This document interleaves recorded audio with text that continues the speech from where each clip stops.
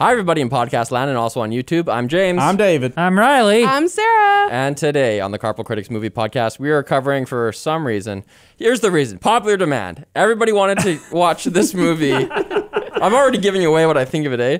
Yeah. Everybody wanted to watch 1997's Event Horizon. Event Horizon. It's a sci-fi horror movie. And, We watched it. spoiler alert, because we will be spoiling it, what there is to spoil anyway. And if you're in our convoy of listeners who watch the movies ahead of time and follow along, next week we are going to be doing The Terrorists Win. We're doing a TV show. We're doing WandaVision. What? Yes. You don't want to do a TV show? It's a bad precedent. I don't want to watch 10, 20 hours of content. Well, There's not that much in this one. I think the MCU shows, that's something that's cool about them, is that they're very limited scope. yeah. And it's also very experimental. Oh, there's so much to talk about. We're going to scope it out. MCU. But that's next week.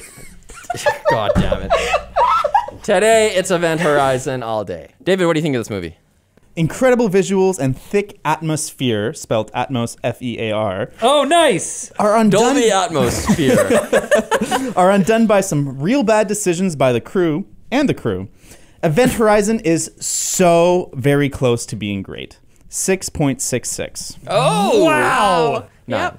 Put a 9 on the Oh, end. my gosh. Okay, right to me? Or what? Yes, please. Event Horizon sucks, but it's only because it was greenlit a mere 10 weeks before shooting began, and they shot it in only 10 months and only had 4 weeks to edit. So it's actually great if you watch it and imagine the movie that it would have been otherwise. 3 out of 10. Wow. I did not enjoy this movie. I understand how people can enjoy it, I guess.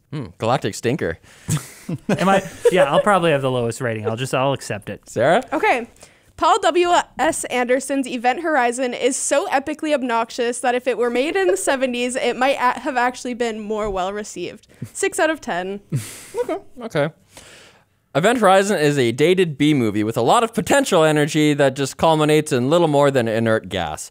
4.5 out of 10. There we go. Join me on the lower than 5 side, It James. sucked. It sucked. Okay. Oh, nice. Oh, but I have so much feelings about it, though. Yeah. Like, and how close it would have been to being sick. So which I will close. tell you about right after this message from our sponsor. Carpool Critics is supported by Manscaped's Performance Package Kit. It comes with a ton of stuff, including the new Lawnmower waterproof trimmer with advanced skin-safe technology, which helps reduce nicks and cuts, their Crop Preserver ball deodorant, which I've used, their Weed Whacker nose and ear trimmer, which I should use, and their new Shears 2.0 luxury nail kit. Head over to manscaped.com/carpool20 today and get 20% off, plus free international shipping.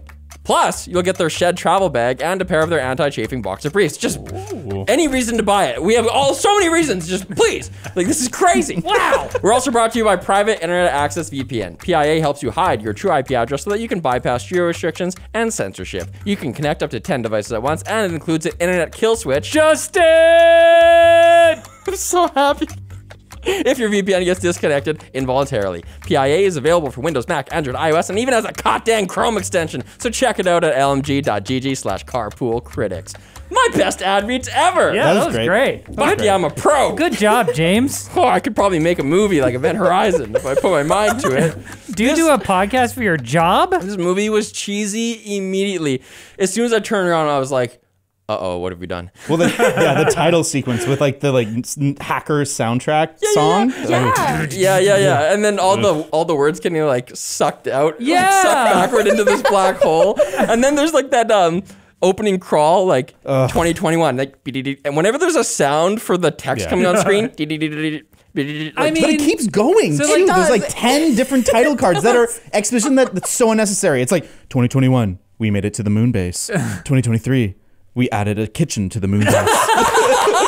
oh my God, no, Good none of one. that mattered. oh, that was good. And the reason that made me so mad, though, was because I had this is going to be my whole beat for this episode, is James read the screenplay first, and it was sick. Oh. And normally, I've done, there's a few episodes where I've read at least part of the screenplay ahead of time, but usually that's because I've seen the movie already, and I just want to see it in a new way.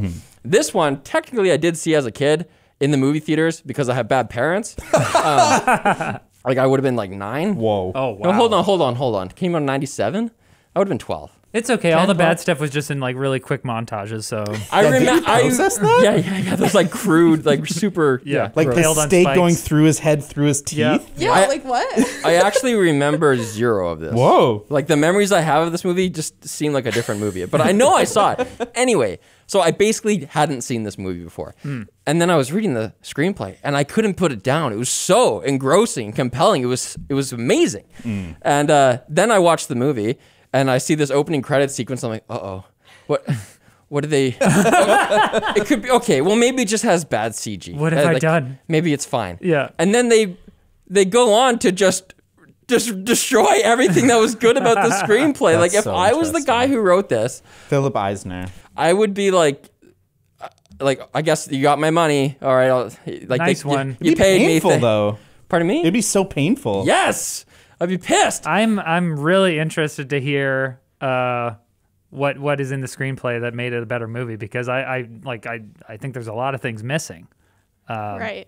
Okay, well, there's some things missing and some things that are just changed. It's the way they did it. Possessed by a demonic entity, you could say. It's not the what, but the how. But there is some important what. Okay. At the beginning of the movie, like the second scene is we're going for a meeting with the colonel, and the colonel's like lieutenant assistant person, where he's told about the mission. Right. And they just cut this for the movie because they thought it was a boring scene that just had information that you get anyway once Weir gets onto the ship. But I will argue that it is not that, and I have several bullet points in support of this thesis. Okay. Which I think we should get into Oh my God! after we find out what the hell happened. Okay, here's just a got synopsis. out-segued. Yeah, I segued you. In 2047, the starship Event Horizon reappears on the planet Neptune after vanishing 7 years previously, so the rescue ship Lewis and Clark is dispatched. Captain Miller's crew is joined by Dr. William Weir, the designer of the Event Horizon, which has an experimental gravity drive capable of folding space-time. Upon boarding the Horizon, the crew finds no survivors and a whole lot of trouble. A crew member is briefly pulled into the gravity drive, causing a shockwave that forces the entire crew to board the Event Horizon. That crew member later attempts suicide, forcing the crew to put him in stasis. The team begins hallucinating. Captain Miller sees a dead crewman he was forced to abandon, while Dr. Weir is haunted by an eyeless vision of his wife, who killed herself. A video log eventually reveals the fate of the Horizon's crew. They fornicated and mutilated each other to death because the ship's gravity drive opened a portal to a hellish parallel dimension, which also gave the ship sentience. Of course. Dr. Weir becomes possessed by its evil presence and gouges out his own eyes. Miller orders an evacuation, but Weir destroys the Lewis and Clark, blasting technician Cooper into space and trapping everyone else on board the Horizon. Weir starts a 10-minute countdown until the ship will return to the Hell Dimension, but when Cooper appears at the bridge window, Weir shoots at him and is sucked into space. Miller sends surviving crew members Cooper and Stark into the forward section of the ship, intending to use explosives to separate it from the gravity drive. But he's attacked by Dr. Weir, who was brought back by the ship, quote unquote.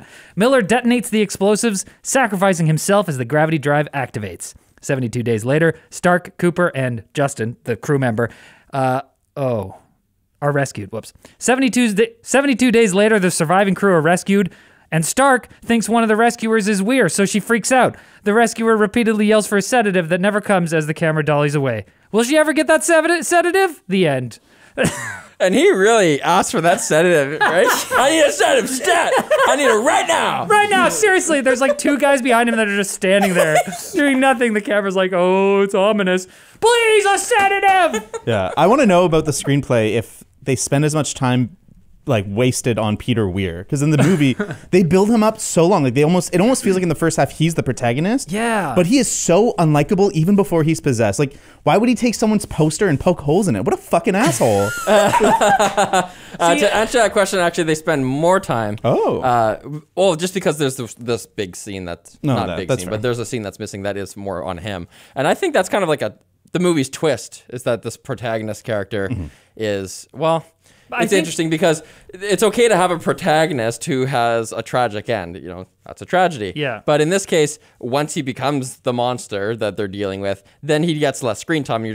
you're not from his perspective anymore. You lose his point of view, and now you're following Miller. So that's kind of a twist of sorts. I don't know if that's an effective thing to do. Yeah, like watching this movie, I get the feeling that that was the intention to have it be a twist, but Doesn't really feel it's like just it. so confusing and muddled that it ends up just being like nothing. Well, and the flip, like, there's no moment of like huge flip. Yeah, it's like just- by the time that he's been fully possessed, it's already been Miller's movie for a while. Yeah. and it's just like, oh, I guess this happened. And like in Alien, it kind of is the same thing where like you don't really know that Ripley is the protagonist until partway through when she kind of is one of the last surviving members, and she defaults to protagonist, and that works really well to make it feel like who's gonna live, who's gonna die.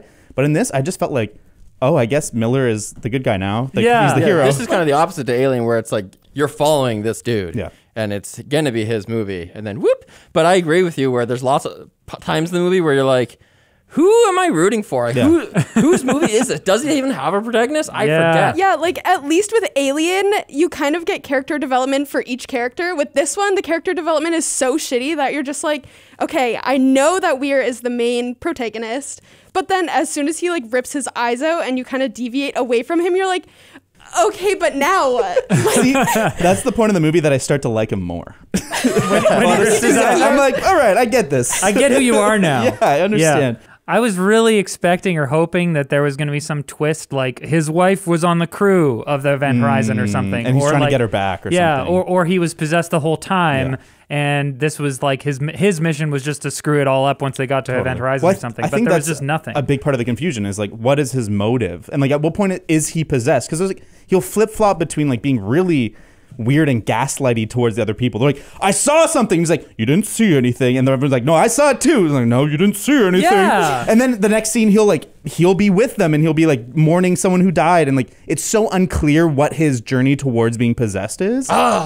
And none of this is a problem in the screenplay. It's not. Oh, why? Because Oh, your points. Get back to your bulleted points. okay, so he goes and has this meeting, right? And this meeting sets up a bunch of things. So basically, it's the colonel saying, we just have received this beacon, like this message from over by Neptune, and you're never going to guess what it is. And he gives him this like dossier, and he's looking through it, and he's like, this isn't possible. This doesn't make any sense. And it's the Event Horizon. Whoa, what is that? Well, it is this famous fucking ship that every human in the galaxy is aware of. The star system. So it has some mystique to it. Right, Okay. right. It matters. It was a huge human achievement, and when it failed, so too humans lost their ability to imagine and the things that they could do. You know, Oh, like wow. we're That's trying not to in this reach. movie I at know all. that theme is gone because there's a big sci-fi theme here. It's like humans we went too far. Now it's right. like it's against nature, just like Jurassic Park. Yeah, you know. I think that you could like try to extract that theme out of this movie, but it would take a some lot work, of effort. and it definitely doesn't put that forward to you. Yeah. And then we're also like he is not invited to come on the mission.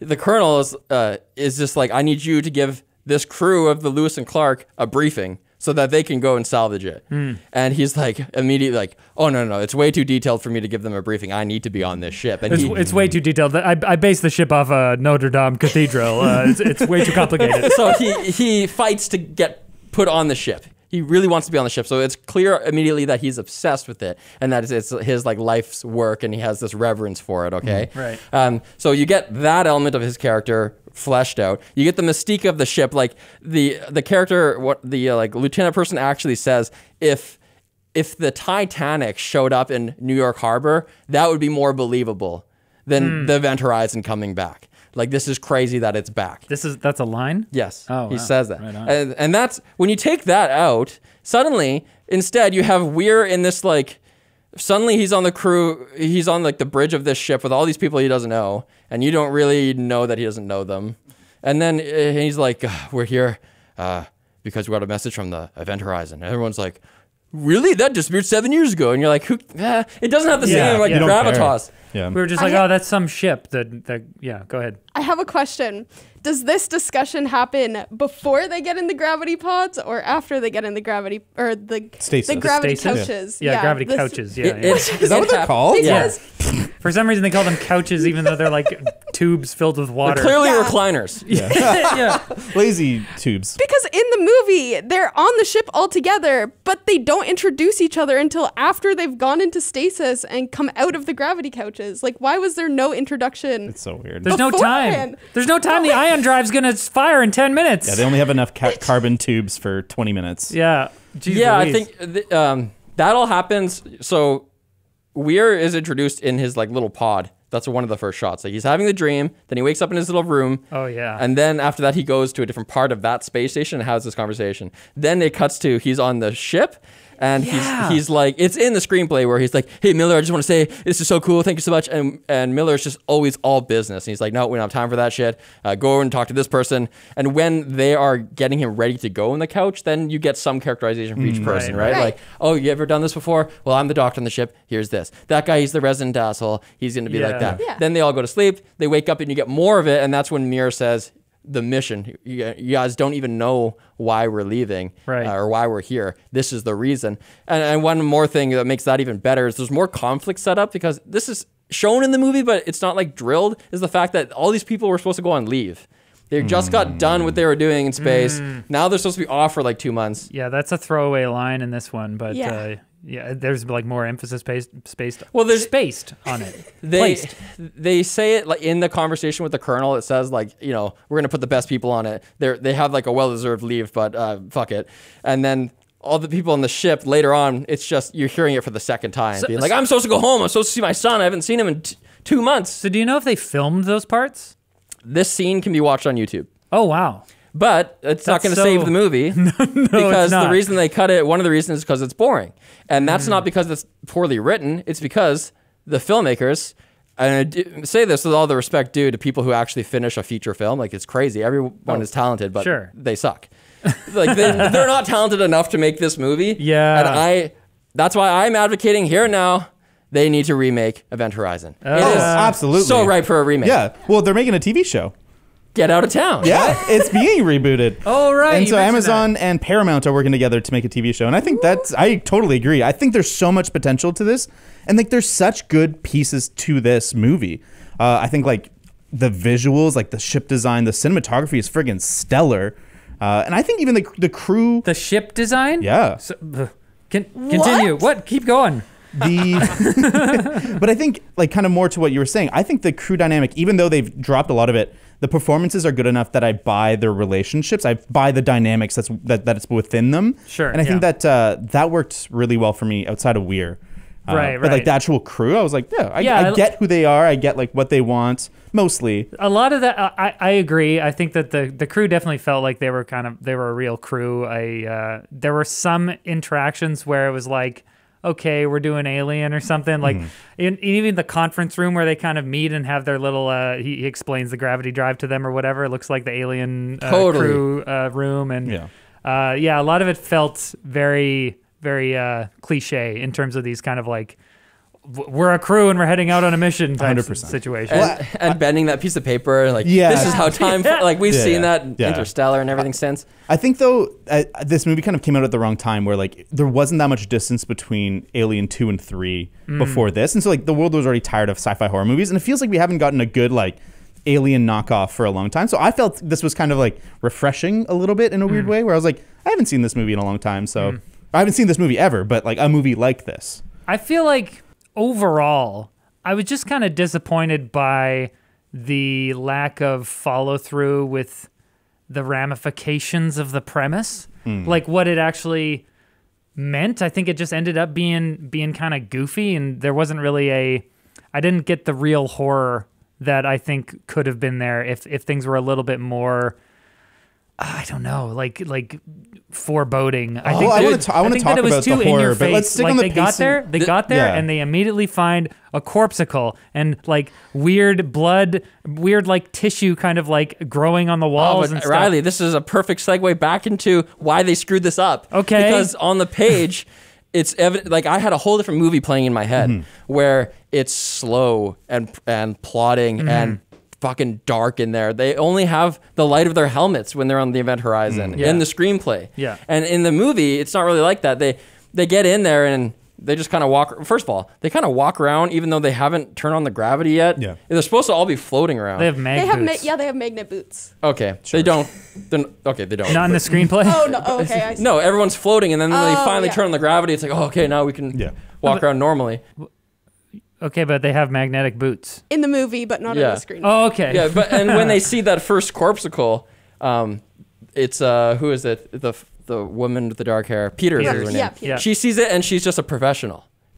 She sees it and she's like, oh, we got a corpse here. Yeah, but like, okay. Which is, in the movie, it's not really like that. It's like supposed to be like the first like jump scare. Yeah.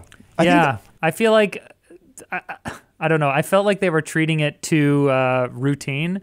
They were just like, yeah, well, the ship showed up, and we just got to find out if there's anybody on board. Okay, let's go check it out, guys. And I'm like, guys, this is really weird. Like, it's a ship that was been gone for 7 years, and then it reappeared. Can we like treat it with a little more? It's because of the pacing. It has a ton of reference on the screen, or on the page. In the screenplay, there's all these ships of look how small their ship is compared to the Event Horizon, and then they have this long docking sequence, and then they have them all suiting up and going in. And one thing they don't set up in the movie is Little Bear, Justin, has the tether, right? Right. He's the only one with the tether. There's supposed to be lines in the movie. There's a little interaction, or excuse me, on the screenplay, there's a little interaction where it says, Miller, Peters, and Justin enter the airlock. Justin attaches his safety line. Miller and Peters do not. Cooper says, you still need the rope? I thought you were one of those spacemen with ice in your veins. I never read this character as black, but I guess maybe it says ice in your veins. Who?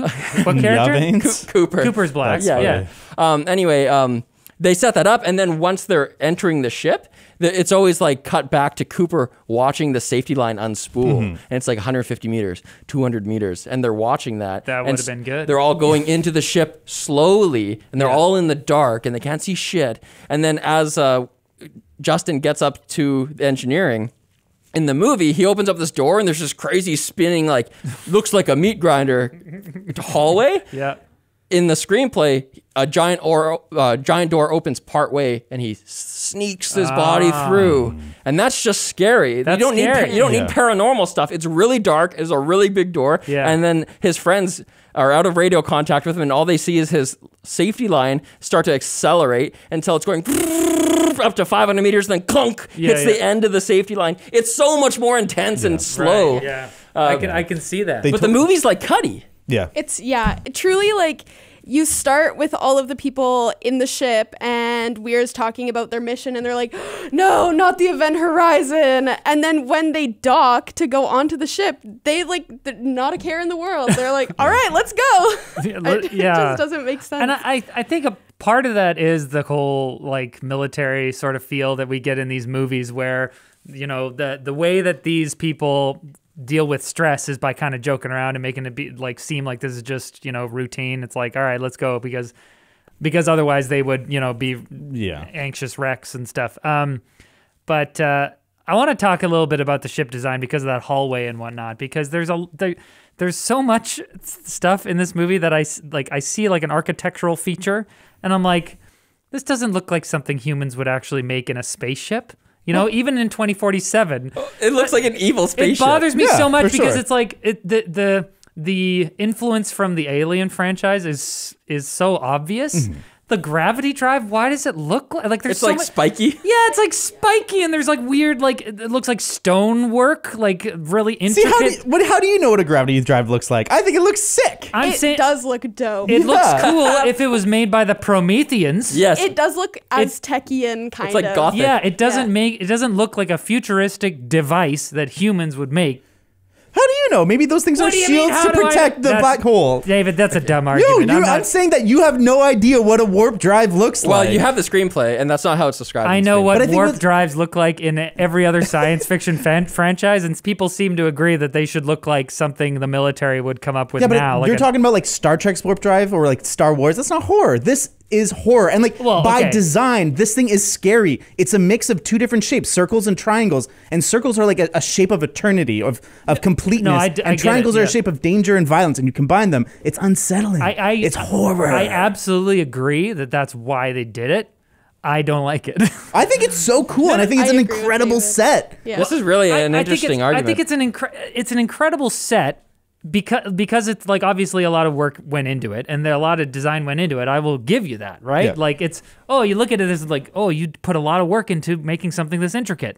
But for me, when I'm watching one of these movies, I am looking to be, as we talked about in the previous episode, immersed. And seeing stuff that doesn't look like it would ever exist in a real universe breaks that immersion and then doesn't make me scared. It has the opposite effect because I'm like, yeah, right. Like they would make it look like that. Like NASA built it to look like a haunted house. Yeah, when I see something like that, all I think of is the director making it that way in order to try and elicit a certain feeling in me. It takes me out of it. So I'm like, okay, that means it's a bad design because you had the opposite effect that you wanted to have. I don't know. I think that it was awesome. Like, if it works for you, cool. Yeah, you know? and I mean, like, what are you expecting? It's a movie where a spaceship goes to hell and back. Like, it's not realistic science. But you can have that story in a spaceship that looks realistic. It's I also totally from, like, the disagree. I 90s. think that thematically, it's so much. It's so much also more the 90s? interesting. Yeah, it's also the 90s. Like, Right. a great example of that is how there's the button to open the door, and nowadays you'd be like, why didn't they make it touchscreen? But in the 90s, of course, they're going to make it a press button. Yeah. Just Right. a little more And I don't futuristic. want another spaceship that looks like a spaceship. Like, it's way cooler that it looks like churches because they go to fucking hell. Like, that's so much more cool that it's a Notre Dame spaceship because then it's like, ooh, like the church is moving into hell and like the dimension is like, it's all foreshadowed. I don't want like another 2001 spaceship. Okay, That's okay. boring as You guys fuck. are talking about artifice again. Remember this yes. argument about whether or not a movie should have artifice, Right. like Batman Forever versus Batman Begins. Yes, we're And coming you're at it from two different You're saying perspectives here. it's cool for like if it's gonna be scary, it might as well look all scary and cool, and they have some artistic license, and it looks Yeah. that way. And you're saying that it feels contrived because NASA. Why they would have the same design language for all their ships? Why is the Exactly. scavenger ship different than this ship? And I kind of go with Riley's side on this because if you think of another, what was that Cloverfield movie that's in space, the Cloverfield Paradox? Yeah. That's a scary movie, but they just have Yep. normal ships, and it can still be scary. And I would go. It's such a generic ship. Well, I would go earlier than 1997 and look at, we just did 2001: A Space Odyssey. All the ships in that movie look like real ships that would exist in the future, and that's a very unsettling, scary movie. Alien, the first Alien was 1979, and its ships look like real ships. Because I think it's and that's still, a super scary movie. It can still be scary as long as the lights are low. Yeah, it's and- all about the atmosphere, and I think that like they tried too hard. They did too much. I guess I was willing to go with this movie's B-ness. Right. And like I bought into that and I I went in with really low expectations and they surpassed it. I was like, this is fun, this is weird, this is stupid. Yeah. But I'm enjoying like the creativity that went into this from so many different departments, and it doesn't add up to more than the sum of its parts. But like I like that haunted like spaceshipness. Yeah. of You it. enjoyed its giant Venus. Totally. And I don't love want to take B-ness. away anyone's enjoyment of the B-ness of movies. I don't like B-nesses, okay? For the most part, I am not willing to go along with like a movie being a bad movie, but it's fun, you know? If it's a bad movie, I'm like, this is a bad movie. I'm not going to enjoy it. Then why do you Which like you could Star say Wars? is sad. Well, Star Wars. Okay. Star Wars is a great movie. It's not a B movie. I don't think you could ever make the argument that Star Wars is a B movie. I'm just mad. But I would say I'm with David on this one. I went in with extremely low expectations. I listened to a Well, I did podcast too. about it beforehand, and they were shit talking it. And so when I went into watching it, I was like, okay, just expect the worst. And then when I saw this extremely intricate set design, I was like, maybe this movie isn't bad after all. And then I was so distracted by how incredible those explosions were, Yes! or like the gore, that the plot honestly got lost for me. And Totally. I don't know. I just and that's a took it good all thing? in. I would say so. I don't know. You're not watching this movie for the writing. I think for me that's like the worst part of this is the pacing and the writing. And like Right. it's too bad because like it sounds like the screenplay was really good and there was lots of potential. I think they killed it in the edit. Yeah, you can really see the studio interference of this film. The original cut's like 130 minutes. They had 4 weeks to make the first edit. And you can see that they had to cut tons of character stuff, tons of gore. And I'm like reading what the gore was. I'm like, I'm kind of happy that they cut most of it. But there's a lot of character stuff where they set up their fears and why those specific things that happen to them are so bad. Like, what's his face? Who has like the scar on his chest. And when he gets dissected, like you find out that when he was a kid, he was very sick and he had all these procedures done to him. So that's why he has this crazy fear of being dissected. And so that's not in the movie, right? no, it's not. And that's Yeah. cut. And that sucks because like you see the scar, you see him get dissected, but it just means nothing. You're just like, oh, it's just a stupid horror I think thing. it wasn't just studio interference in the edit. It seems like the editor's style. You know, people say the movie's written 3 times, like in the screenplay and then during filming and then again in the edit. And in this one, it seems like the style was just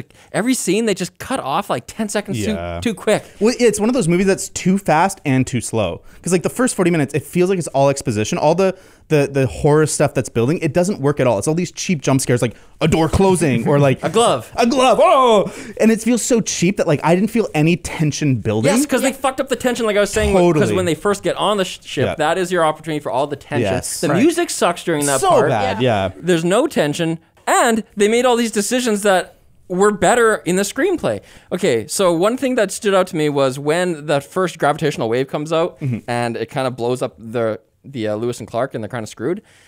In the screenplay, that coincides with the first paranormal stuff for each of these different characters and has way more impact. It's like at the same time that's happening, Justin's tether is like going apeshit. Miller has his first sighting of the guy in flames, and Peters has her first sighting of when that body bumps into her. She looks at it a second time and it's her son. Yep. Did that happen in the movie? No. Yeah, it's only the zipper thing that. Yeah. Right. So she has a second encounter and. It's her son's face, like he's floating there, and the eyes are like alive. And then she goes out to reach to him, and he like just bumps against the wall and like shatters in glass. And so all of those things are happening at the same time. It's like cool. This sick like climax crescendo. at the beginning. Yes. I really want to believe that there is a good movie hidden underneath this one that just kind of like didn't get the proper chance to be made, you know? But at the same time, it's Paul Anderson, and I'm looking at his IMDb here, and I can't see a movie that Resident Evil's so good. The first Resident Evil? Yeah, Monster Hunter, huge box office hit last year. Did that come out already? Yeah. I didn't even know it was out. Is that based on the game? game? I totally, it's based on the video game. So like this was his second. Not really based on the video game. Event Horizon is his second major movie after Mortal Kombat. Oh, this son of a bitch. I didn't even know that. Yeah. I agree with you. I think like if you could go back and edit what he shot, you could make a slightly better movie, but you couldn't make a great movie. I don't think it's well acted. You said it might be. I think that there's some characters that are. I think Lawrence Fishburne really does it for me. He's such a great actor. I think most of the crew does their job. I don't think like they're going to win an Oscar. Well, I mean, they obviously didn't win an Oscar, but I don't think that they took me out of it. They helped contain me within the reality of this movie. Yeah. You watch a lot of horror movies. What do you think of the acting level? I think the acting was fine. Honestly, it wasn't the first thing that I was looking at. I loved the gore aspect, and I loved like the action aspect of it so much that it just didn't really matter to me in the end. I think the fear acting was really good. Like Justin, when he has like his first seizure and waking up, I was like, I felt it. I was like, ooh, this is messed up. And like, there's a few moments in this movie where like my body had a reaction. The biggest one being when Weir wakes up in the pod and everyone else is asleep, and for a second I thought like he was gonna be like stuck in there, and he's like claustrophobic, and he like just no one's awake. He's stuck there for days or weeks, right? And I had this crazy sense of like, oh god. Yeah. Oh man. And so there's moments in the movie where the fear is real, and like I think the characters really sell that.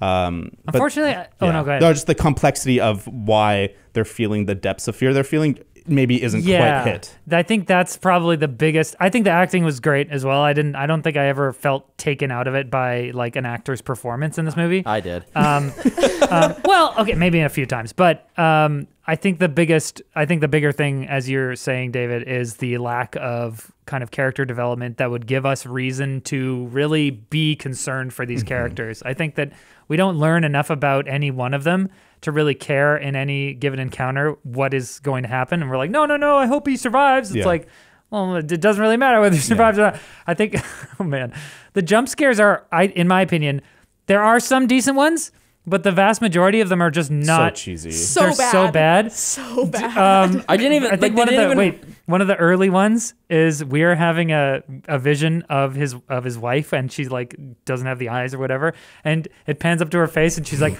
"I'm waiting," and it shows that she has no eyes. And it looks so bad. It cuts back to Dr. Weir, and he just goes. But I just laughed out loud. Part of that dream or that vision, when it's him floating in the ship and it's like kind of got the cross shape where you can see through space, that was gorgeous. Yeah, that was a good shot. There's some shots in this that I'm like, this is way better than this movie deserves. And that like that's one of them. And I think that's part of why I like the ship design is that the way that it integrates lighting, and like a lot of them will be these long corridors with like these panels of lighting. Yeah. And they do a couple times, like they do a big vertigo shot with Sam Neill in the thing when he's like trying to figure it out. It's a super cheesy scene. You mean when he's in those like tunnels, kind of like the 2001 cube Space Odyssey? thing? The lights are going all. Yeah. And like the whole scene's really cheesy. You can hear his wife and whatever, but there's a big vertigo shot. And then when it fully extends, if you don't know what a vertigo shot, basically what you do is you dolly a camera in and zoom out, or the opposite. Oh, in the background's all like they do in Fellowship of the Ring. When they first see the and it's basically like it's in Jaws or whatever. Yeah. Dolly and zoom. it's made to make you feel like there's a big reaction. But what they do to kind of like extend it is that as the scene fully extends, then all the lightings panel by panel turn off, and so it's kind of like a second dimension to this vertigo shot. And I was like, that's sick. That was sweet. Yeah, I was like, that's really cool. And the same with like the long corridor. I get why you think it's cheesy with all the explosives, because that's a stupid thing for a ship, is to have an explosive neck. I didn't even it's talk so about, dangerous. I didn't even talk about how like impractical the design is, but what I really like is how then there's all these big light panels, and then there's a couple times where they're walking through and they just one by one turn off, and it's so incredible because there's still like rim lighting. You can see the edges, and visually it's gorgeous. And I can understand why the artifice of it is too much, but this is in the screenplay as well. You're supposed to have it's supposed to be so dark in there. You only have the light from Jupiter coming through these windows. And there's actually a scene that they botched was, remember all that gore is behind her when she first gets into the lab, where they screwed that up because the way it was supposed to be was that she goes in there and everything's frozen, right? And there's no gravity. And so she goes in there and there's like these red crystals suspended in the air and it's blood, right? So she takes out this little sample container from her belt and she like carefully is trying to capture this one suspended crystal. And then she's like, come on. And it's a close-up of the blood crystal and a close-up of her face. And then I'll just read it directly here. Peter's brow furrowed with concentration.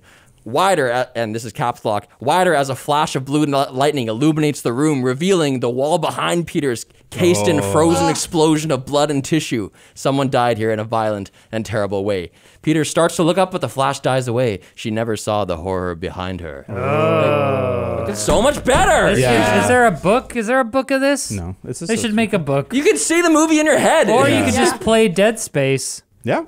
Because it's very similar. Or just watch Alien 1 and 2. Or Doom. It's honestly, that's what I thought. I'm like, this is the prequel to Doom. This would be such a sick, if at the end it's just like the Demon Slayer fucking comes out and he's just like, ready to go.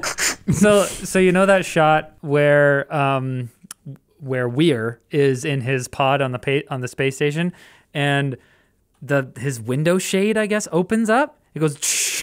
That's the same sound effect from Doom.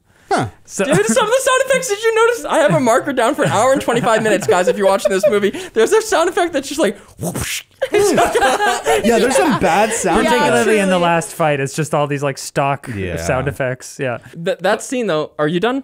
Well, I just wanted to say that rotating shot, the big rotating shot coming out of the space station, which is unfortunate because that's the only thing we see of the space station. Then next scene, he's like getting into the actual spaceship, and that's all we see. Anyways, we have this giant, huge, super long rotating shot establishing the space station, and that apparently took up a third of the visual effects budget. That's really sad. Not worth it. And I wrote down, I didn't know that when I was watching it, but I wrote down, I'm like, oh, it's so annoying. I hated it. I was like, we get it. It's right. I'm like, and I was like trying to make sense of what I was looking at. I'm like, what is it? And it's just like, it's like ugly. It's like everything's brown and rusted. I'm just like, what? See, I like that stuff. And I think like in a more disorienting movie, it would be really cool to have stuff like that. But because this movie is so easily understood, it's long and boring. You guys are making this even more painful for me. And it's annoying because we don't even spend any time on the space station, so why do we need just Riley, such a crazy establishing shot? I will tell you why. That shot is not supposed to be an establishing shot. It's supposed to be a reveal. Yeah. Because they screwed this up when he opens his eyes, having just had that vision of himself. By the way, it's supposed to just be his like frozen face with his eyes gone and his mouth open in a scream, but instead they used the character model like all cut up and everything. Whatever. It's supposed to be on the bridge where like the bridge is all dark and icy, except there's an emergency light beeping, and that illuminates this frozen body that turns around. Except they changed the shot to be like you see the floating body at the beginning of the shot the whole time. Whatever. That's all fine. he wakes up, but when he wakes up, in the screenplay, it says he wakes up in a nice apartment, which is clearly decorated by a woman. And it's an apartment for two. And then he's got a photo by the bed, and he looks at it, and then he puts it down in this other like cabinet that looks like a shrine to his wife. And then he walks over here, and he makes a coffee, and he walks over there, and he brushes his teeth. And then he opens up his blinds, and that reveals for the first time that he's on a space station. When he opens his blinds... That sounds incredible. Yeah. Yes, because in the movie, when he opens his eyes, he's in a bunk. Right. And there's like pictures on the wall, and you can tell that, okay, he's on a spaceship. Right. But in this, he's supposed to look like he's just a normal guy who misses his wife. And in the pictures of his wife, she looks like emaciated and brave, like she died, maybe like struggled with cancer before she killed herself or something. And in this, it's like he opens the blinds, which are space station-y metal blinds. And then the shot is rotating for like no reason. In the screenplay, it's rotating because it's her first indication he's on a space station. Who wrote it? Philip Eisner. Okay, so He hasn't really written anything else. It wasn't Paul because Paul Anderson has written things. No, but he didn't write this. So basically, just read the screenplay and don't bother with the movie. Well, and it's such an interesting thing because he went to the studio execs and he pitched it as like The Shining in space, and they're like, hell yeah. But he didn't have a treatment. He didn't have a plan. He just went home and wrote it. And the first draft, they loved it, and they made him like retool it and stuff. But basically, yeah, from green light to shooting, it was 10 weeks, which is insane. Right. And it's insane that they built such good sets in fucking 10 weeks. The production designer had 4 weeks to like build the sets. Yeah, those are such good sets. Well, I have some things gripes. I don't like that frickin' chair. I don't like that chair on the rail. That's I love it. Wait, shut up, David. It's Come awesome. on. You like the captain's chair on the Lewis and Clark? That is so 90s. It's so jank. It's so jank. It Okay. doesn't look like a chair. It looks like a prop. Everyone else on the fucking in their chairs, which swivel like normal chairs. Yeah, and the Miller's like, you go do this, you go do that. And the person he's talking to just swivels out and gets the hell onto what they're doing, and then he has to move it. So slow. And then finally step out. It's like debilitating. I love And then he it. gets out of the chair and it like swings because the mount is unstable. Kind of jittery. Like what? I don't know. It's not in the screen. In the screenplay, it's a 2-level bridge, and his chair like goes like Up an and elevator down. or something. Yeah, like that's that. just too expensive. They couldn't make it happen. I don't know. There's so many things like that where I'm just like, what is going on with the level of technology here? Just like, don't question it. Yeah, well, clearly that's the answer. But like, we've explored the entire, or we haven't even explored the entire solar system, but we have artificial gravity. Like the scanners they're using are just like big giant flashlights with like lights going back and forth, but it also scans for life forms. Like, I don't know. There's just as a sci-fi fan, the level of tech is just so confusing and inconsistent to me. And I think you can really tell that they were just going for the alien look. They wanted the industrial, like hardcore mining looking ship. And like, it is a little bit confusing in terms of like, what do they have? But that stuff doesn't bother me at all. You know what bothers me? When they first see the Event Horizon and it just has the giant like billboard letters on it that say Event Horizon. Like, what? There's writing on it? Well, it's like the Titanic.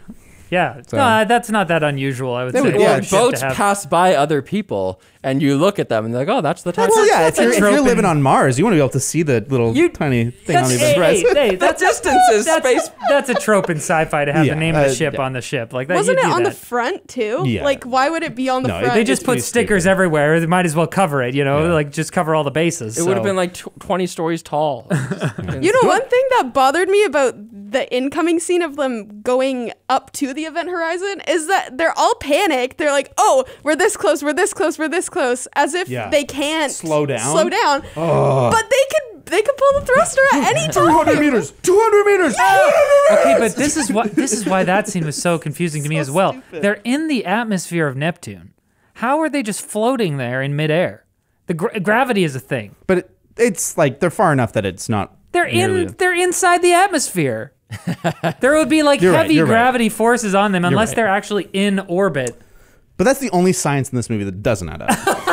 I think the thing that really bothered me the most is when Sam Neill has that scene where he's shaving his own neck. And like that's a movie trope where like a person is shaving someone's neck with a blade razor and they're like, it's like a threat thing where like I could kill them right now or whatever. And like, but in this case, it's so stupid. He's shaving his own neck. He's not crazy yet, but he's having this moment of like, oh, and it's like supposed to be a fear moment. It's supposed to be tension or something, but it's Right. like, dude, he's just shaving. Is this the first scene? One of the first scenes with him. I Do you really think expected him maybe- to go ahead. Do you think maybe it's like indicating?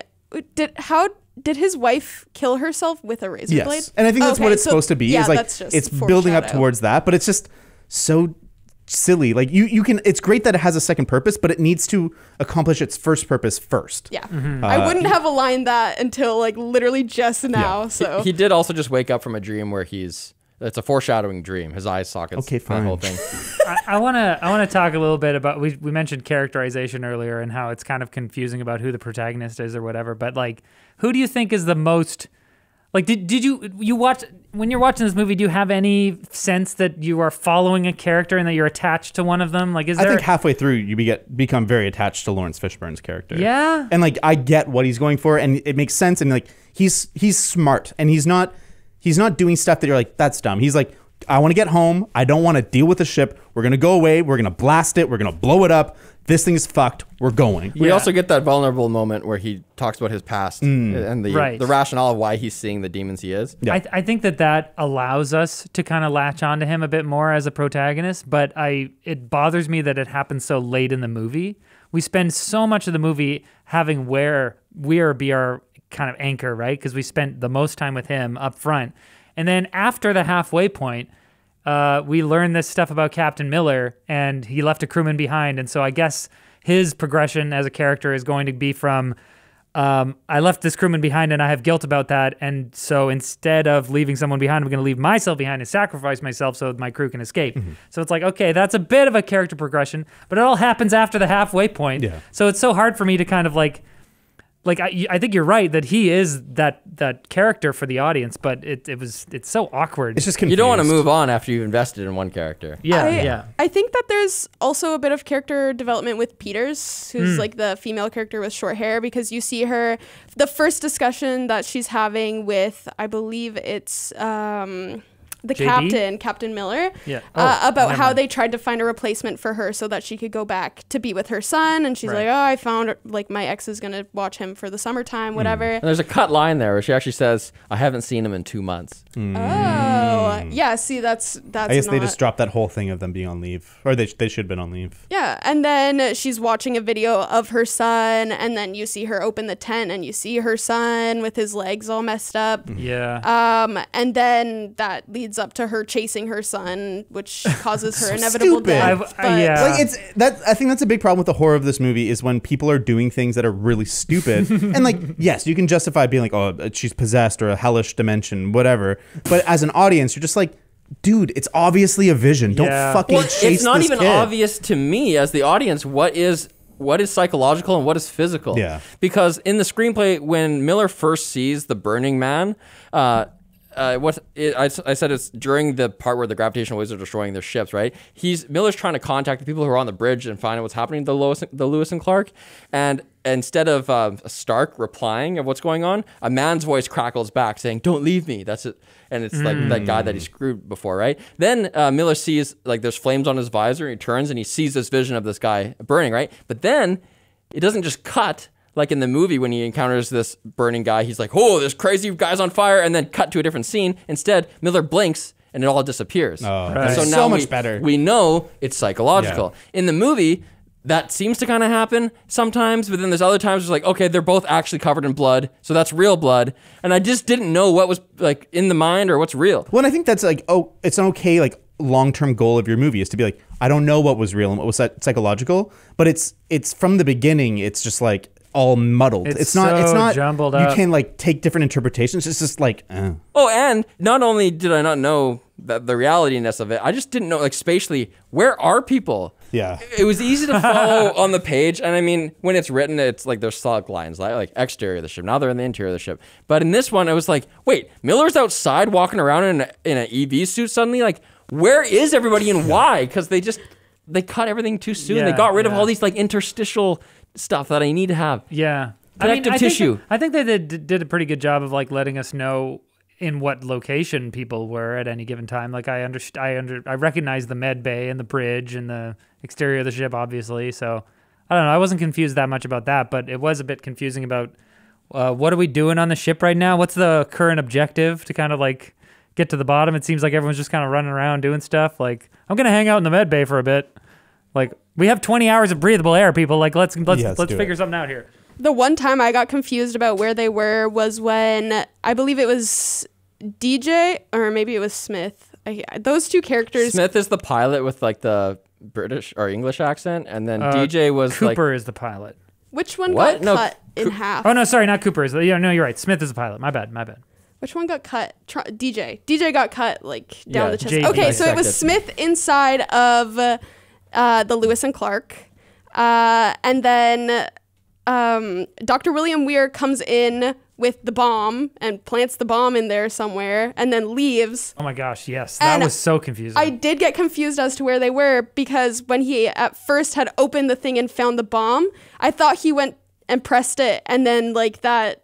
Was diffusing or something. Yeah, exactly. I thought it was gonna make the whole event horizon explode, but then he just stares at it, and then it explodes. And on second watch, I realized that was the actual bomb that was planted, and not a bomb that was like a panel to defuse Yes, it. He's okay, actually exactly. looking at the bomb. Yes. He sees there's 5 seconds left, and he's like, there's nothing I can do. Yes. And he blows Which up. is so Yes. funny because there's a disarm button on the bomb. Yes, and he just stares at it, and then he's like, "Oh," and then Because there's- this isn't like a bomb made by a terrorist that's like you can't defuse. It's like it's an explosive meant to It's so stupid. have a practical purpose. Why not have your... Okay. Let's talk about the logistics of this for a second. Why the fuck would you have an exploding thing? Because, like, you have two ships. Yes. Why would it be an now explosion you're on that's... Riley's side. Oh, no. I recognize that this movie is really stupid, for sure. But, like, why would you make it explode, not just separate? Yep. Why would it just separate? Hey. Because the explosion, you're going to damage the ship. Oh, David, that's because it's just better for the movie. It's and hell. It makes, and It's it, hell and it- dimension. and it's more exciting for the movie, and it makes you excited because there's explosions. I in can it. see it happen. So Congress that made them means- put the Yeah. bombs Actually, in. So that means it's a better choice to do because it has that effect. The demons planted those bombs. Right. They're actually not part of their event horizon. The demons in hell put the bombs I'm blaming the man. They built the ship The to man. be practical, and then the man was like, what if this doesn't work? You should probably put some fail-safes in there. Oh my It's God. The man. Stick it to him. Stupid. Speaking of buttons, though, can we talk about Oh, yeah. that? This is the best scene ever. When Justin's in that, I think it's Justin, he's like in a separate room, and everyone's on the other side of the door, and they're like, just don't kill yourself. Just He's in the airlock. Press this button my right God. now. Don't shoot yourself into space. Instead, come in here. And then his hand goes to this button. And both buttons are side by side. Like, I would have thought there's just one button for him to press, Yeah. but instead it's like an LCD panel with 2 buttons, like In a good or door. bad. Good or Yeah. bad. And his finger's like, what? On one of them. And then he goes, psych! And the other one. Justin! Yeah, that's where that comes funny. in. baby bear. There's so many just. I like his performance, though. I thought it was, like, Justin? weird and scary, and, like, because he's, like, possessed for half of it, and then as soon as he's doomed himself, like, he snaps to consciousness, and I was like, oh, that sucks. I thought it was pretty cheesy whack. when he wakes up and like grabs DJ's collar or whatever, and it's like, "What did you see?" or whatever. He's like, "The dark." Yeah, that's... Yeah. And, like, your eyes don't immediately explode in the vacuum of space. That's not how that works. Wouldn't But he they should. freeze, Did like, his eyes immediately? explode? Well, what's the blood? That came from his mouth, I thought. No, it comes out of his eyes. Did they?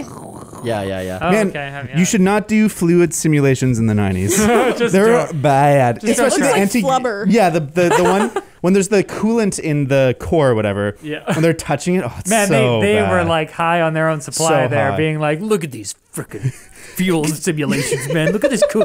Oh, it looks so good in here. Man, Oh, we did it so good." Even when Weir is in his apartment at the beginning, there's a time where he looks at a faucet and there's like a VFX drip. Yeah, I was why? like, Why? Because I don't know. In the screenplay, it says he looks over at the faucet because the bathtub is behind him. But like racks focus to the bathtub, and then a drip that's about to drip from the faucet swells like impossibly large before dripping. But so I guess that's why. Okay, if it's gonna be impossible, let's do it with VFX. But in the movie, it wasn't bigger. It was just a No, normal just a drip. drop. So I what think the there hell were, were they doing? there were definitely a few shots where I'm like, they only included the shot to show, look what we can do with this fluid CGI stuff. Like, Yeah. it was. I imagine that it was impressive. I mean, like, all the objects kind of floating around in zero G CGI was and like fine. the opening of the movie. I think I was like, I feel like this looks worse now, having been sharpened up to like fit on our displays and stuff. Like maybe in a VHS it looked fine, but it looks pretty fake. Whose now. theory was it that it always looks better? Like VFX looks better in the theater. Was it one of you guys? That's me.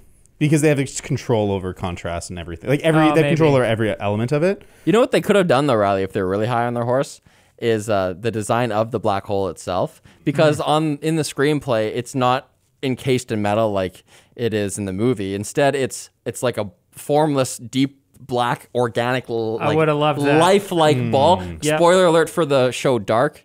It's like what they show in Dark. Have you seen that show? Oh my god, no! I watched like the first 3 episodes or something. They eventually show black holes in that show, and they just look like that. Yeah. And so it was supposed to look like that with some metal rings like orbiting it, but instead they just made it all practical. Yeah, I get what you're saying, Riley. Going back to it, because like it's a Hellraiser set. Like it's not a it's not like Hellraiser a in real space. Yeah, for sure. And I was on board for that. I knew what I was getting into. Like the only thing I knew about this movie was they warp to hell. Yeah, I guess that's it. I guess if I went into this movie being like, it's Hellraiser in space, or like, it's a stupid, schlocky, stupid horror movie in space. It's like, Stupid. Okay, I don't care. But I think I was kind of like, from the trailers and from the synopsis, I was kind of like, okay, this is like sort of an Alien vibe, you know? It's like sci-fi, but horror.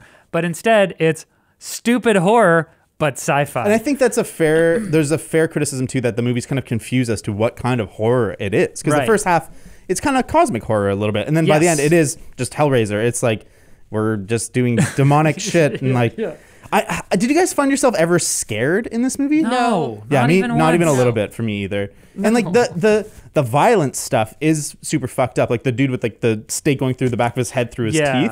And like when I was reading the stuff that was cut, and like I'm not gonna read it, it's really fucking scary. Like really unsettling. Yeah. I'm actually glad that just didn't make it. Right. Like it's just like I don't know. I just don't like horror for the sake of horror. Like I want a purpose to it, and it's just so torture porny. I think that's a huge problem that I have with the genre of horror in general, is when it often devolves into that. And I think that like if you can capture some sort of dread, you can do whatever you want in the movie. You can have all the torture porn you want, as long as there's something there to latch onto and actually make me feel something. Well, this concept could have had both, right? Yeah. Because you get all the crazy health stuff, but also it's just scary on its own, being like, what would a black hole do? Fuck, we don't know. Yeah. Like the cosmic horror, the unknowableness. But even of it. if we spend a bit more time, kind of like, if they, I'm kind of walking it back. Like if they didn't show us so grotesquely what the hell dimension is like, maybe we would have dreaded a bit more. Well, I think though a big thing is that like, yeah, these things are disgusting and gross, but they're not creative or like, it's not like hell is a like, whoa place. It's just like, oh, people fucking eat each other. Like that's not interesting. Yeah, you're right. I think there's a certain element of like, okay, a teenager could come up with this, and this person's shoving a lead pipe into this other guy's butt. Absolute chaos. there was like Sarah though, as like a person who likes gore, Yes. for the sake of it. What do you think? I think the gore was fine. This movie does gore not for the sake of it being scary, but for the sake of shock factor, even though it's not necessarily shocking. Like it's supposed to represent hell or be like hell, but the hell that's like in the human mind and not the hell that everybody is like supposed to know, like burning flames underground, dark and devilish. Like this is just a different kind of hell that they're trying to represent, and they do that, but just not very well. Well, I don't think I want that. I don't want like a red dude with a pitchfork. Yes. I want like existential dread. I want to be like this extreme isolation, like this crazy loneliness. Like I've heard hell described as like just complete isolation. You're by yourself. There's nothing, no sound. You're just totally alone. And like, I think it'd be way more interesting if the hell dimension was like not just fucked up human shit. It was like something so much bigger than that. Yeah, like we can impale people on stakes here, dude. You know, like we're on the internet. It's on the internet. The gore in this movie reminded me very much of the gore that they show in the Saw franchise. Oh, 100%. Like Hostel. But even worse because there's no context to it. Yeah, it's just exactly. like flashing images, and they flash too soon. Yep. Keep them on screen, make me really look at it. So That'd like, be gross. Yeah, you because guys the only one you really pick up is like the eyes. Yeah. Like the other ones, like I didn't really realize there was like a fucking threesome where they're eating a third person. Like what? I did not see that. that video log showing what the crew members were doing. Yeah, but I It's didn't- like I people didn't- are doing it and killing each other at the same time. I did not pick up on it. It was just chaos. I was like, oh. Yeah. There's a bunch of skin and blood and stuff. How is the ship alive? I don't get that. Like I don't get the sense that the ship is alive.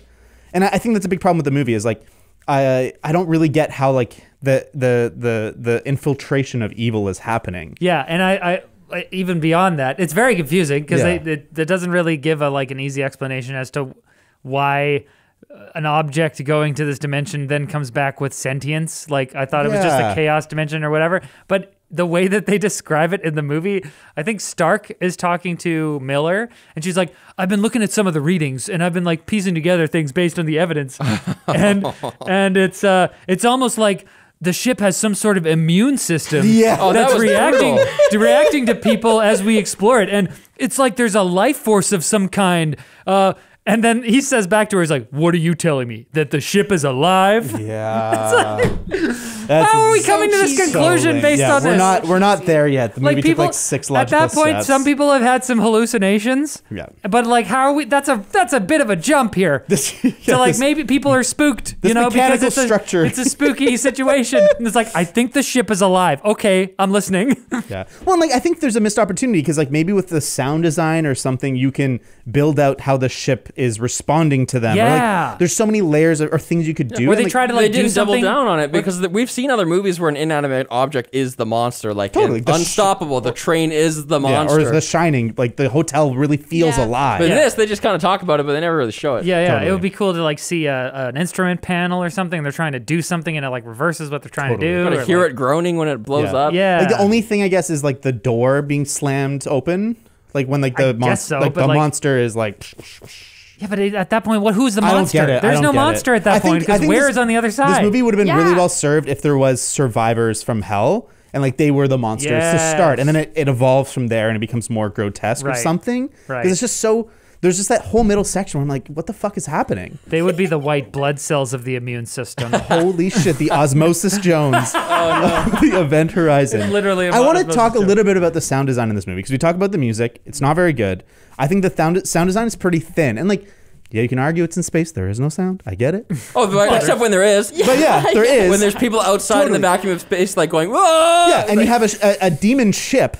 It makes cool sounds, man. A demon ship fucking screams. If it has the spiky cathedral black hole. You can make up this artifice. I want a chorus. The only sound thing I really liked in this movie is, I can't remember the character's name, but not the Laura Dern character, but the other one. The other female character. Peters? Wait, Laura Dern's actually in this? No. But Joelle Richardson's or whatever. There's Stark. Stark is Joelle Richardson. Don't tell me you don't Peters. They were just to me, the casting agent, they were just told them find a Laura Dern. Wait, How do you want to do her hair? Laura Dern in Jurassic Park. But the other character, Stark? Stark, yeah. Anyways, she's hearing a sound and you don't really know what it is, but it's kind of familiar and your brain's trying to make this connection. Cause you're oh, that's a sound I know, but it's a Wilhelm scream. It's really, well, yeah. But it's really unsettling. And then it turns out that it's a zipper undoing itself. And I think that's a great use of sound where your brain is working against you, where it's it's working to try and recognize the sound. And so it's working a million miles a minute. Yeah. And then when it finally makes the connection, you're oh, this is the worst possible version of this. And I think that's a great use of sound for horror. I just wanted to point out that one good use. What zipper it's when she is imagining her kid. And so it that's not Stark. That's Peters. Yeah, that's Peters. That's not Laura You Dern. lied to me. No, I was confused about who you're talking about for the She's a get-go. brunette. How does she look like Laura Dern? The other one. Stark is played by Jolie Richardson. She looks like Laura Dern. Peters is played by Kathleen Quinlan. She's in the med bay. Yeah. That's who we're talking about. And then, so she sees that there's some thing inside of this tent. She can see the fingers on the walls and stuff like that. So she grabs a scalpel. She opens it up. Then it's her son in there. Ooh. And in the movie, you see his maggoty, sore-ridden legs. In the screenplay, you don't. And instead you see there's he's in a bag, a corpse, a body bag. And the bag covers his legs, but she can tell that within the bag, there's the movement of snakes. It's full of snakes. Snakes? So 2 different ways to go. Yeah. He's a snake One's more kid. explicit. In the movie, it's more explicit. And Snake boy. my son is a snake! Yeah. This is the X-Men origin film. I was so confused in that scene because I'm what is that tent thing? Was the tent thing part of the hallucination or was that there the whole time? No, I think it was part of the to me, hallucination. it was when it ends, the table's bare, isn't it? Yes. But when it ends, she looks down and the tent thing is still on the table. Is it? That's why it was so confusing. I There's don't something think- To me, there. none of that stuff really matters. I understood that like there's something in there that's trying to get out. None of that and really we don't want to know what that thing is. I get the point of the scene. It's just the execution. I don't get it. I Fair don't enough. get it. Here's Fair a enough. nitpick. The part where I think it's the pilot's freaking out, and then DJ, the doctor guy, just like suddenly puts a scalpel to his neck. Yeah, that was so weird. What the Who fuck? would do That that? whole scene was fucked. It was just wrong. It was just, didn't make any sense. I was Yeah. so upset. I referenced back to the screenplay, and I was like, did this stupid shit happen in that? And it did, but he does it for like a second, like an instant. He puts it against the dude's neck, and then he drops it, and he's like, I'm sorry, I don't know why I did that. Yeah. And that makes yeah. sense, because it's like, okay, they're starting to lose their minds. Totally. Yeah, but I can understand that happening to a couple characters, but it's like there are 5 or 6 characters in that scene, and they all start doing stuff like that. But then at the same time, they're trying to tell people to act reasonably. Well, it was just there was too many people being affected by the ship or whatever in one scene. Well, and It you was just you like- kind of need a grounded character so that like you understand that Yes. the others are losing it. Like Yes. The Shining. It's like you have Shelley Duvall and she's losing it, but she's not losing touch with reality, so Right. that you can have Jack Torrance totally go off the deep end. Yeah. And that works. Whereas here, there's not really anyone that stays grounded. Like Lawrence Fishburne mostly stays grounded, but Right. he's still having his visions and it's going kind of crazy. Man, that tunnel, the meat grinder. Have you guys ever been to like a Ripley's Believe It or Not? Yeah, It's that's exactly what it is. literally- It's a Ripley's Believe It or Not little tunnel. Wait, you've been to What does that mean? where? It's like a. It's I like know a, there's a haunted house show, type but of you're thing? saying there's No, like no. a establishment. They have one in New York. There's one in Hollywood. Yeah, I went to the one in San Francisco. It's like a little museum of like weird things. They'll have like wax models and like kind of interesting artifacts or whatever, and it's just like cool stuff. Curiosities. Curiosities. That's exactly what it is. But the one I went to has a tunnel, and it's exactly that—a little metal gateway, and then a Yeah. rotating thing with lights. I think I went to one of those at the PNE. Yeah. Which is like for people not from Vancouver, it's like a fair we have here, and they had a haunted house. Yeah. And they had one of those. And it is not effective at all in the movie. Oh, really? In the movie? Yeah. In real life, it's like, whoa. Yeah, I was, But in the like, movie, I'm like, stumbling. yeah, okay. Like, it's so cheesy. And I've defended that ship in other ways, but I will not defend that. I will not go down that down that hill. So many. I have a nitpick. When they're like looking at the clips, it's like of happy things on Earth.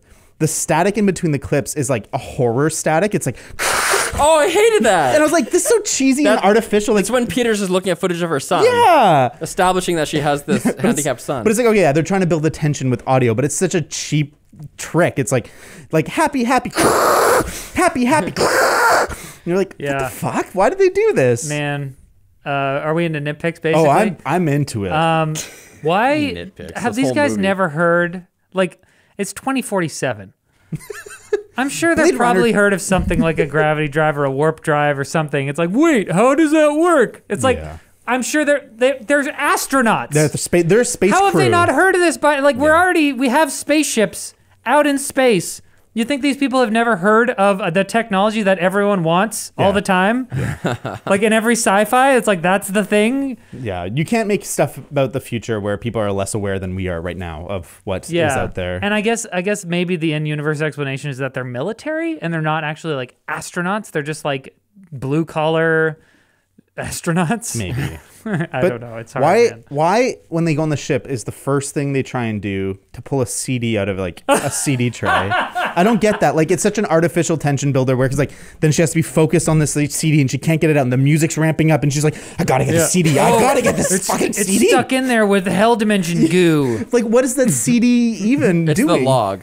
Yeah, but like, is that like the first thing they have to do? Like, isn't there a ship to secure? Isn't there like other stuff to do? Like, I just thought it was hilarious that it's there's just a so CD. weird. I think they're just trying Yeah. to get as much as they can from the ship They in thought that- a reasonable amount okay, of time. why does DJ stick gum to the screen of his ship? Like, he takes a That was gum, a very strange. puts it on the screen. And it's such a weird thing. and I'm the like, dude, monitor that's- was like hanging off. That's the your wall. workplace. Like, that's where you work. Why don't you take pride in it? I think it was meant to be kind of like a good luck thing that the military types do or whatever, but it was so weird because I was so It's a weird confused. I'm like, choice. why is the monitor hanging off the wall? Like gum on the screen. It can't be good for the touch screen. I don't know. Can we talk about the time where the guy Cooper is out in space and it's like this performance? You know, people you've heard people talk about how it's way better to be on a real set and have a practical thing in front of you so the actors can act to something natural instead of being on a green screen set talking to like a tennis ball or something like that. Yeah. And that must have happened here because this guy's out in space and his acting, I'm saying, like, he's trying to get back to this ship, right? Life or death. He's like, okay, well, if I'm gonna turn on my boosters and here I go. Yeah, it's totally. So It's Here like, I go, motherfucker! yeah, it's like Anakin Skywalker in Phantom Menace, like woohoo! Yeah. Well, I don't know. I kind of like that. It felt. You mean you it like felt, Phantom Menace? No, I liked the when he figures out the oxygen booster thing. It just and feels then, so out of and they place to me. Really? Yeah. I don't know. It feels like it's a different movie. Yeah, it's a tonal Yeah, mess. it's a Maybe I tonal- liked it because I'm like I would have liked more of this in the movie because Cooper. I think it's consistent with Cooper's character. He's kind of the wisecracking member of the crew the whole time. We and need so- a Will Smith. Yeah, we need a Can't afford the real one. we need a plucky survivor. Yeah. Yeah, and that's kind of I don't know. I thought it was fine. I think it's just a little goofy, like the whole idea too of like being able to land. Well, Like he's falling out well, into atmosphere, like that's to be what able I to was- land this tiny little point in space, like. Woo. That's what I was gonna say. Logistically, there's no way he would be able to launch back towards the planet from as far away as he was and not burn up or splat on the In the kind of same vein, I was really annoyed with Lawrence Fishburne when he's going back to get Justin. Like, dude, like you got to be a little more careful. Like you're in space. If you miss, you're just gone. Like, He's just like climbing like a ladder, and I'm like, man, no, you got to be careful. But whatever. He It's didn't have life a or tether death. or anything, but I guess he did have I think they have thrusters and magnetic boots. So I guess so. They're supposed to have these like these thumpers, they call them, when they first get onto the ship. They put these onto the doors to test what's on the other side to see if there's air inside or if it's going to be Oh, really? like breathable and stuff. They're not in the movie. No, Are they they? have one. I think when they first go to the airlock, they talk about it. When they first dock in, they're like, there's no oxygen or whatever. They have like a thing to read on the other side. Okay, they do. Okay, good. Because that was just another thing where, That's cool. where like it would have been slower and made it have more tension and stuff. And just on that vein, I know I already talked about this, but I forgot to read out this one quote, which is just says it all. When it's supposed to be dark in there and they only have the helmet lights, Justin's breath echoes in his helmet as he moves forward. Like that is not in this movie. No. There's no like just. Yeah. I mean, I'm alone in here with my Right. tether. Right. They needed that. Yeah. Yeah, they needed more just kind of like moments with gravity. Just moments where I'm kind of like, all right, I'm thinking about what this character is going through. Yeah. And but we don't learn enough about any character. I think all the anti-gravity stuff, it looks really bad in this movie, except when Weir has blown open the hold and Fishburne is crawling back on the wire, but he's being like whipped around. That looks so intense. I was like, whoa. Oh, you liked it. I loved it. I thought it was Okay. like he's fighting for his life. I think I got that feeling. I don't know. I'm conflicted on it. On one level, I feel what you're saying, and I think that it can have that effect. But on another level, it just looks so goofy. Like I didn't feel, Really? No, I was like I was laughing at it because it looked like out of a comedy or something. It looked like a fast motion scene from Airplane or something. Yeah, I was laughing too. Okay, Oh, okay. I want to take that clip and put the clown music over it now. I think I liked it though because there's lots, like every explosion in this movie is insane. Like they did not follow the rules. They made explosions way too big, way too close to people.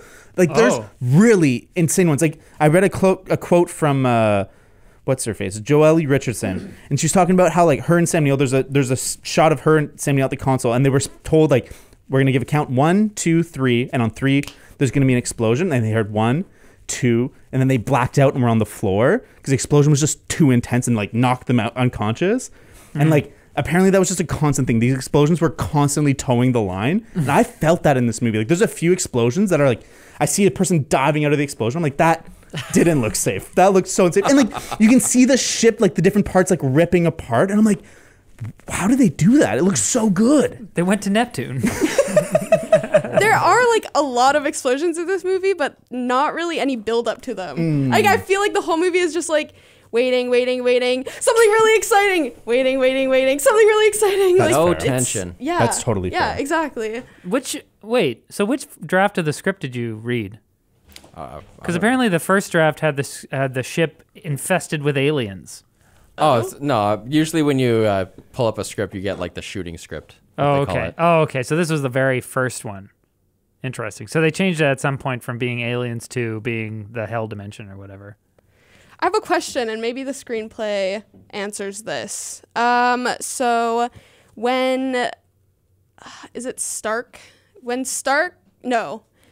Peters is in the same room as Justin when he's on the bed, and then he disappears, and then there's like noise that she hears, and she's staring at like the biohazard door, and she's just staring, and she's not moving or doing anything, and then there's big explosions, and then she runs into the cockpit room or whatever it is with all of the other people, and they close the door.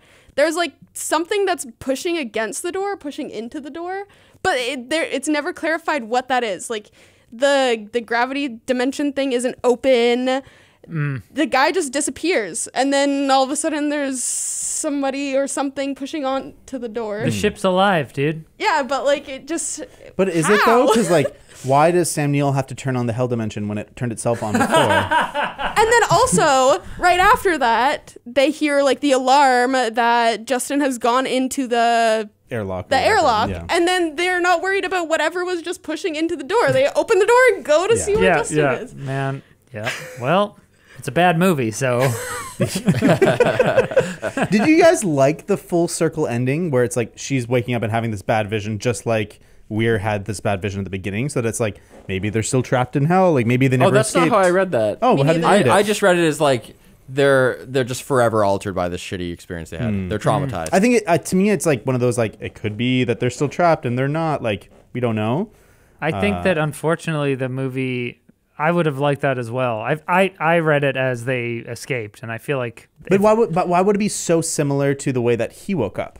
Because they were trying to do something and failed in the execution. But I think that the fact that I picked up on it means that they it's possible. I think succeeded. Well, I think it might be just like kind of poetic symmetry sort of type of thing, George but I don't think it Lucas necessarily like indicates that they're trapped in the hell dimension. I would have loved that. Tiebreaker. We need a tiebreaker. Oh, sure, go ahead. Oh, I totally agree with James on this one. Like, we see that. I'm gonna go jump into a black hole now. See you later. We see the whole movie is about grief and. What? Kind of. We didn't talk about that at all. No, we didn't. But that's how I read it. And then they finally escape this place that's haunting them. But even though they've escaped, she's still being haunted. Wait, let's talk about this grief theme. Yeah, we did. Okay, wait. Do you have a point about that? I can see it. I can totally. I just found a thing about it. Okay, what did I write here? I said the story also focuses on guilt and regret and grief. Weir's whole character is based around the grief on the loss of his wife, who killed herself supposedly because he was too busy working on the Event Horizon the whole time, which may be why he has such an attachment to the ship, is because it was what he had before he lost his wife. And from the deleted scene, they say the official report blamed Weir's design for the ship's loss. So he feels guilty. Yeah. I see. Oh, this would have been good to have in the movie. Yeah, this is pretty essential information. Man, and yeah, of course, Miller feels guilt over letting his crewman die, and that's kind of the main thing we learn about him. And the mom that had abandoned her kid for 2 months. That would have been such a cool plot line to have us like understand that Weir felt guilt over both his wife's suicide and for the Event Horizon. Yeah, he needs the crew of the Event Horizon to be alive. As it is, we just kind of get the feeling that he's sad because his wife died. He needs the ship to be working, so that explains why he's always like, nah, it's probably an optical thing that you saw, because I really need this ship to be awesome. Because there's another line from that scene that says the colonel is talking to his lieutenant after Weir's gone. I don't know why I'm just like stretching my pec as I do this. Feels he good. Says, if the Event Horizon had worked, Weir would have gone down in history as the greatest mind since Einstein. Oh, why? Also sets him up as being really smart. Could have been good. Apparently, Philip Eisner wrote the movie after a family tragedy. That Recently entered a makes multi-picture writing agreement in an effort to force himself to get back to work. He pitched the idea of The Shining in space. Oh, well, that's all it said about the family tragedy. So interesting. But apparently that was the impetus. He doesn't have much of a career. He's done like kind of a movie every 5-ish years with a break about 13 years in between his last movie and his current movie. And he's a teacher in UCLA. Poor guy has a day job and he wrote something this good. It sucks that it's not his fault. If the screenplay is good and they just butchered it, like Paul W.S. Anderson, just butchered it. Yeah, they take out this freaking. You know what? Another thing that pissed me off. We didn't say this is they took out this scene, which I've argued is awesome and critical, and in its place, they have whatever exposition comes on the ship, but also they added all this crap on the screen. Like you said, like there's 4 different 2021 and 2046. They added all that shit. That's not written on the page on the screenplay. You didn't need it. So unnecessary. I don't need to know when mine. Super elegant to just a shit show. Yeah. I was just probably pissed, man. Yeah, he probably hates this movie so much. It's crazy. Like it is fun to imagine what could have been, like with what the original director's cut is, and like the footage is lost because they stored it in a salt mine in Tasmania, in Transylvania. I can't remember. Like they just did a bad job storing the footage, and so when they tried to go back to restore it, it was just too degraded. Maybe it'll come back in 7 years from the fucking they found a version on a VHS, but I mean a VHS is pretty low quality, and so we'll see. Maybe AI upscaling can make it watchable, but who cares? Just redo it. Yeah, and like that's happening. I am genuinely excited about it because like there's a lot of potential to this idea. It just needs focus or like. Yeah, I can see a TV show being really good. You focus each episode is like kind of a character story. Yeah, it would be like It or Lost or something. Yeah, you go to their backstory and then you kind of develop their fears, and then you have kind of like the culmination at the end, and like there can be a lot of really cool stuff because like using horror as a kind of a vehicle for like exploring regret and guilt works really well. Like that's the thing that works for sure. If it were to be another new feature film, and let's pretend this series didn't exist. Who would be in it? Who would make it? Who would do the best job?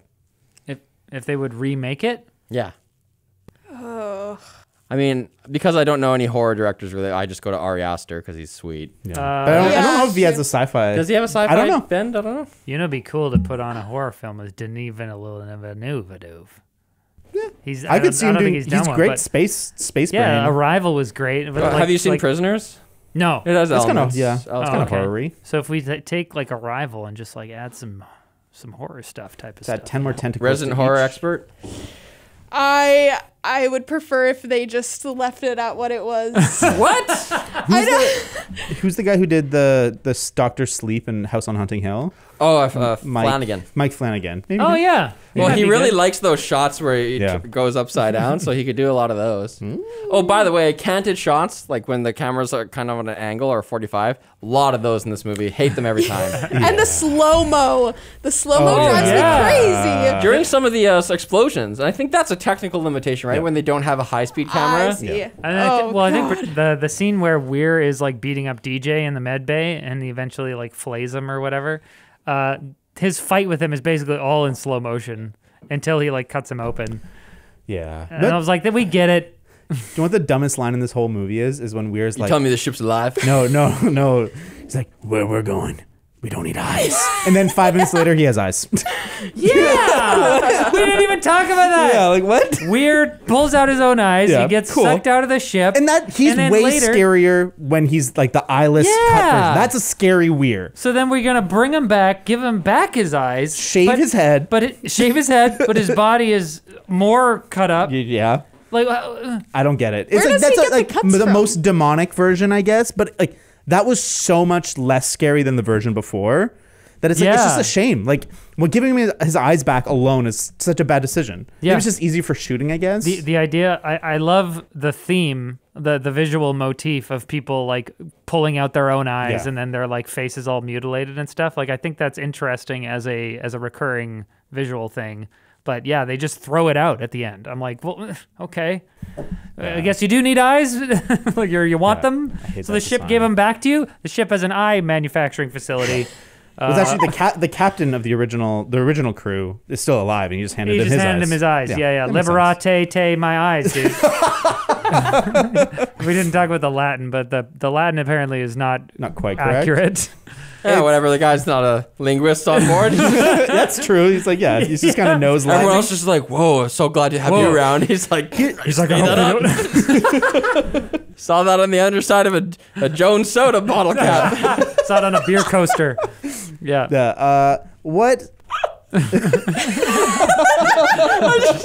just laughing because that's so. Is that obscure? Does everyone get that? Remember the Jones soda? Yeah. Does everyone get that? Yeah. Well, is that a Canadian thing? Jones, I think, is Canadian, but they're like Australian beer. What's that Australian beer?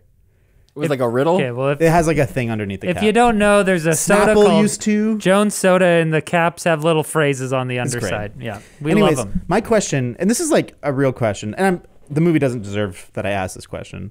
It's But- okay. Jones Soda's based in Seattle, not. Hey, okay. great. Anyway, go ahead, David.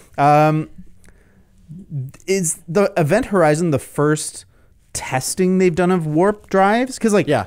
that's stupid. Why would they build this huge multi-billion, multi-trillion-dollar ship to test warp drives? Why wouldn't they do it on a smaller scale and understand if the technology works or not? I think you're there's absolutely- a huge ship around this thing that is like, I don't know how much gold it costs, like whatever future currency they use. I allow that to be hand waved Okay. away. That, Okay. For me, that's fine. It's like maybe you can think of some reason because it only works at this scale. Okay. I mean, blah, I blah. think that Fair you're enough. right that the movie doesn't deserve a real answer to that question. It's just like Whatever. Then Also, there wouldn't be a movie. Even when the Large Hadron Collider was being booted up for the first time, people were like, well, this could simulate a black hole and it could just destroy everyone. No one knows what's going to happen. So they wanted it to happen way the fuck away well, from I Earth. think That's fair. what would have made more sense perhaps is the Event Horizon isn't a spaceship; it's a space station, and we put it out there on Neptune so that if anything happened, we'd be safe or whatever. So then we could have this whole movie yeah.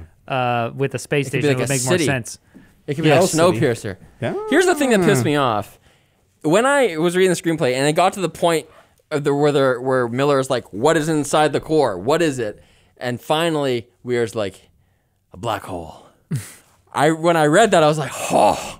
It was epic. It was an epic Right. delivery. I was like, shit. And then instantly everything connected in my mind. I was like, the Event Horizon. The ship is literally the Event Horizon. It is wrapped around the periphery of the black hole. Yeah. That's what Right. Event Horizon is. Science people. And the characters can't escape.